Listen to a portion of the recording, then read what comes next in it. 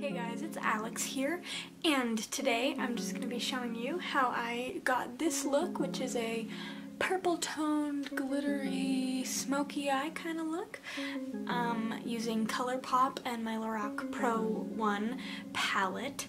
I think it makes blue eyes pop. I think it's beautiful. It's not too hard to do. So if you're interested in seeing how I got this look, please just keep on watching.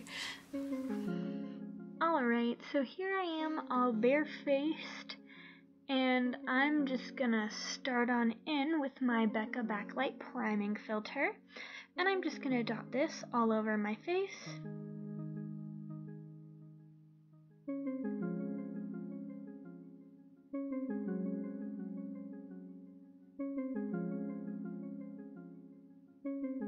And there I am, blending it in oh so gracefully with my hands. Next I'm going to go in with my Nars Sheer Glow foundation in the shade Deauville, and you can see it not working, so I poured it on the back of my hand so I could get better dots, because those dots sucked. And I'm just going to blend this on in with my IT Cosmetics buffing foundation brush. There I am, blending away, blend, blend, blend, blend, blend, blend. I actually need to get a lighter shade of that. Oh, and I'm going back in with my Backlight priming filter on the high points of my face, just so that when I highlight later, I give it a nice little base to go off of. And next I'm using the Rimmel Stay Matte powder in the shade 004 Sandstorm, pretty much all over, just to set my makeup. In my Lorac Pro Palette, I'm going into the shade Mauve, and I'm applying that all over my lid and up into my crease, but only just barely up into my crease. And here I am, just working that in. And then I'm going in with a Wet n Wild buffing brush, crease brush, and I'm just blending that on out.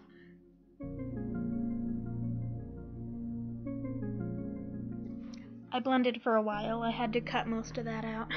Next I'm going into the shade Sable, and I'm doing that just in my outer corner, and I'm blending that in to smoke it up a little bit. Then I'm going into the shade Tinsel from Colourpop, and it's this gorgeous glittery purple shade, but any glitter shade, especially purple glitter shade, will work. And I'm just patting that onto my eyelids. There I am. Pat, pat, pat. Isn't that shade beautiful? I absolutely love it. Next I'm going in with Deep Purple from the Lorac Pro Palette, and I just smoked that onto my lash line and up in a little wing kind of formation. Also, by the way, I had to go and wash part of my face and reapply foundation because I was stupid and did the purple eyeshadow after I did my foundation, so word to the wise, don't do that. Purple eyeshadow first, foundation second. Here I'm just buffing some of my Rimmel Match Perfection concealer under my eyes and setting it with the same setting powder.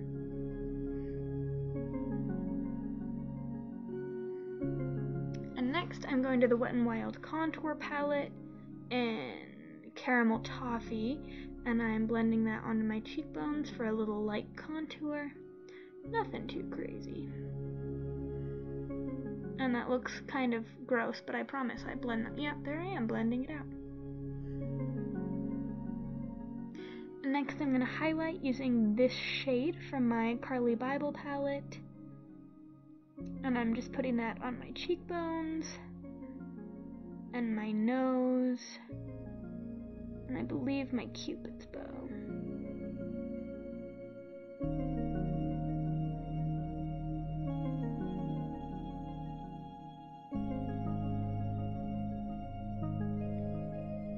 Next I'm going in with my NYX brow pencil and some clear brow gel, and I'm just taking forever and eternity to fill those in.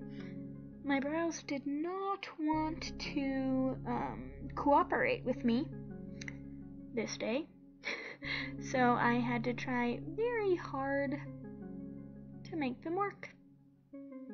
Next, I'm going in with the Pure Fully Charged mascara. This is a little sample that I believe, well, actually Nicole gave it to me, but she got it in an Ipsy bag, and I'm just applying that to my lashes.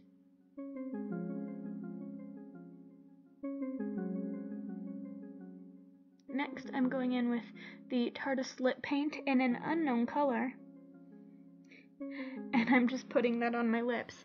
This sample didn't have the shade name in it, so I'm going to go online and see if I can figure out which one it is and list it in the description box. Sorry, I hiccuped. Oh dear.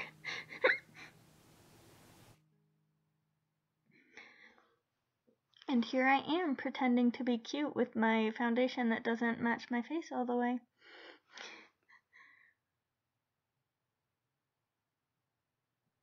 Okay guys, so that is our finished look. As I think I mentioned earlier, I definitely suggest doing the eyes first and then the face makeup.